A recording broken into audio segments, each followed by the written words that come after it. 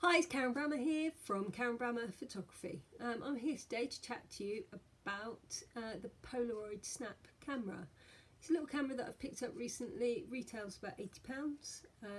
It's an instant digital camera. It's really compact. I mean, when I say compact, it's this size. It's actually smaller than your smartphone. So give you a bit of a comparison. So it's really handy. You can just pop it in your pocket, stick it in your bag, whatever. So Polaroid Snap. Well, we've all heard of Polaroid and we're all familiar with the branding, etc., etc.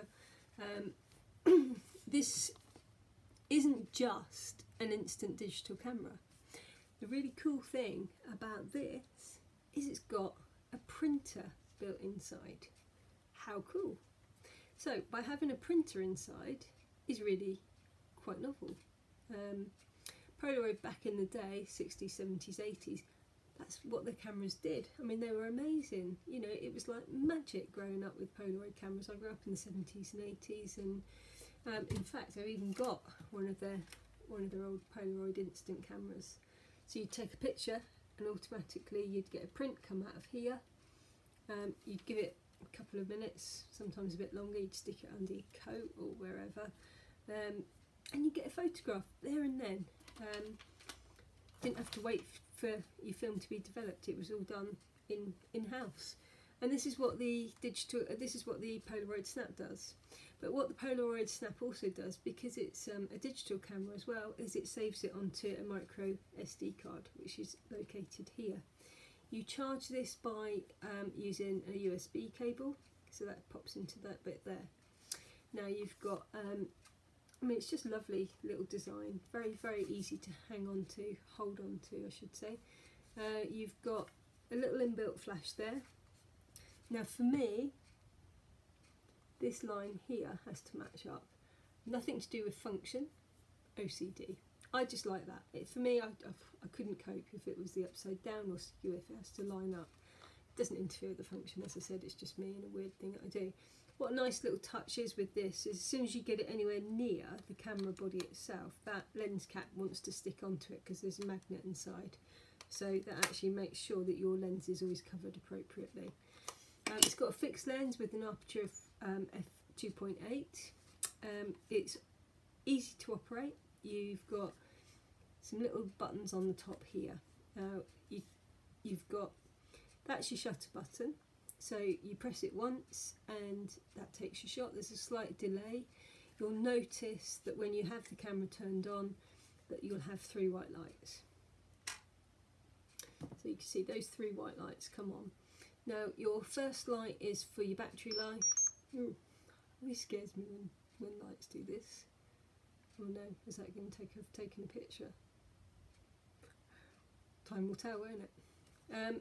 Anyway, you get you press that and you get a slight delay, and then if it is going to print, you can hear a little motor going in here, because this is where the printer is built into the camera here.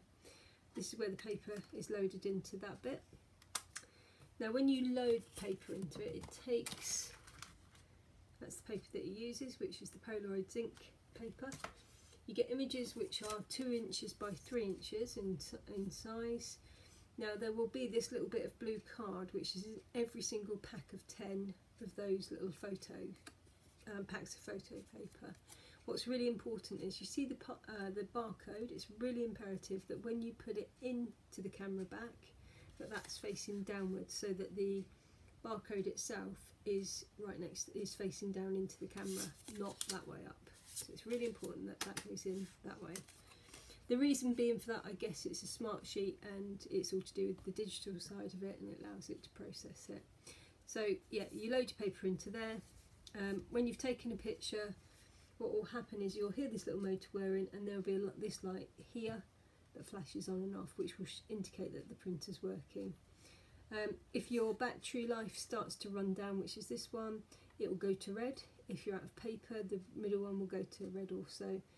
And if you've not got a micro SD card in, that will be red and flash in as well. You've got a viewfinder, as you can see here, which you can hold up and look through. You've got a self timer here, which gives you 10 seconds.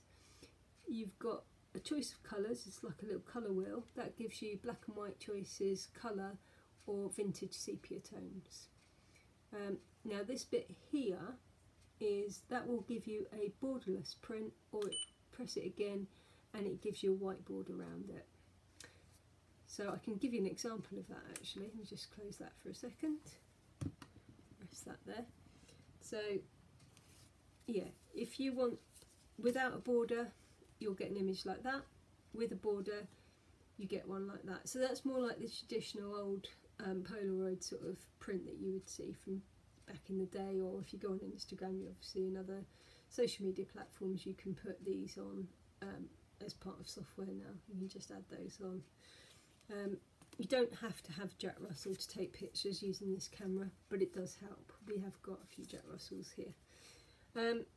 Problems that I've found with the camera.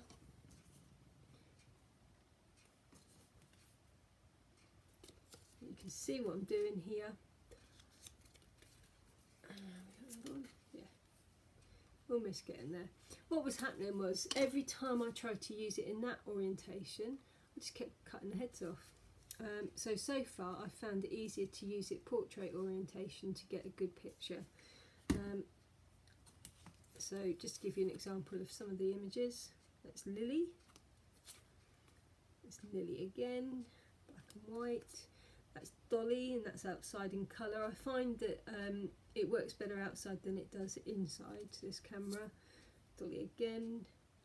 But they're quite sharp. They're quite sharp, the images. It was quite impressive really, considering how small it all is. Dolly again. That should be in colour, but that's come out more black and white. Yeah, Dolly again. The only criticism I've got with black and white on this little camera is you sometimes get like a pinky purpley hue. So it's almost like having like a little colour cast over it. If you want like a photo booth style picture, you press that and you hold that down for more than 3 seconds, and then your old photo booth would give you, so you get multiple images. That was just a one-off shot, wasn't my best shot ever. I didn't really give it enough time. But yeah, so it just gives you a rundown of the different possibilities that you can do. It's not going to be mind-blowing, it's just a bit of fun. You know, it's just a bit of fun. You can take out, you can use it in all sorts of situations, but it's quite nice having, I quite like having the little prints. And the prints have all got like an adhesive backing, so you just peel this layer off and you can stick that on your wall, fridge, wherever, or in an album. You know, and it's just good fun. It's just something different to use, and I hope that's been useful. I don't know if I told you about the cost. It retails about £80, so it's not a bad price. I think the zinc paper can be quite expensive. I bought this in a bundle with the camera, so haven't got an exact price on it, but you'll be able to get it from, you know, Argos, Amazon, places like that, replacement paper.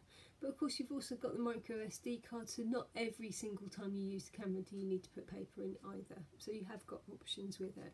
So I hope that's been useful. Please ask any questions or comment below and just let me know what you think of the video. Oh, and subscribe! Thank you.